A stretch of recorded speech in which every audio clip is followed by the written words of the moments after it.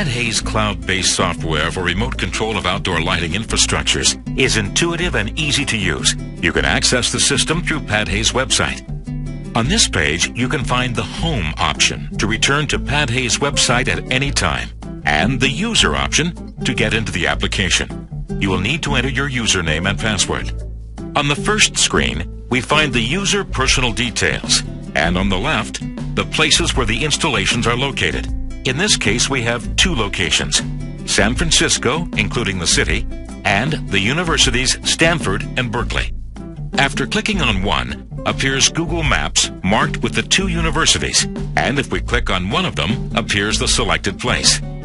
When clicking on one of the installations again, we get access to all the information and settings. On the first tab, we can see our installation with light bulbs as symbols for every street light. Currently, all street lights are on, given they are shown in yellow color. They would be displayed in gray color in case of being off. If we move the cursor over each bulb, a window appears reporting the street light ID number and the percentage of dimming configured. Changing this percentage is as simple as clicking on the bulb. Now we can see a box showing the street light dim level, GPS coordinates, luminaire temperature, ambient temperature, IP address, MAC address, and other details. And by just sliding the cursor on the right, we can change the dimming level.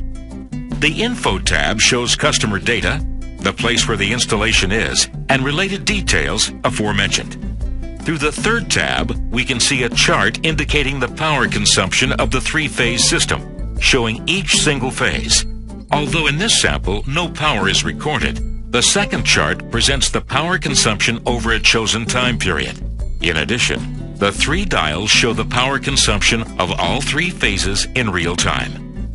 Within the Command tab, we can toggle the status from manual to automatic. In automatic mode, the set schedule will prevail for all streetlights. In case required to change any streetlight independently, you should toggle to manual mode. This mode also allows to turn on or off all streetlights at once. Moreover, we can send commands to the meter to read recent log data, as well as all states, temperatures, or power consumptions. We can also check all data of each luminary in table form through the next tab. The user has herewith an easy overview. Also within this tab, you have the option to set time frames and dim level for every single streetlight.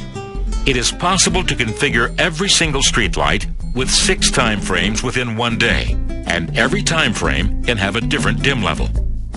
This enables every single streetlight to be set at a specific lighting power for different hours of day. Do not forget to save the set configuration by clicking on the bottom bar. In case of not wanting to configure each streetlight individually, you can go to the General Schedule for setting all streetlights through the last tab. Move all sliders to the desired position to set the general configuration for all streetlights. Once the general schedule has been set, just click on the bottom bar to save all settings. To leave the application, just click on Log Out, and the system returns to the PADHE's homepage.